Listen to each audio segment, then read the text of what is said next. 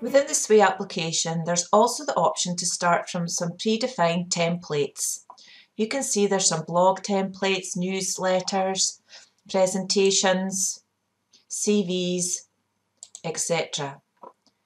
When you select one, it will open it up in a browser so you can see what it would look like. You can then click to start editing this Sway. This will create a template that will be saved into your own Sway platform.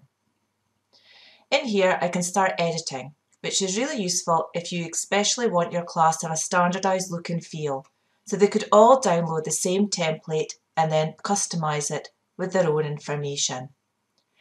If you click back to the Sway tab at the top left hand side, you will see that that template has now been saved into your own Sway presentation.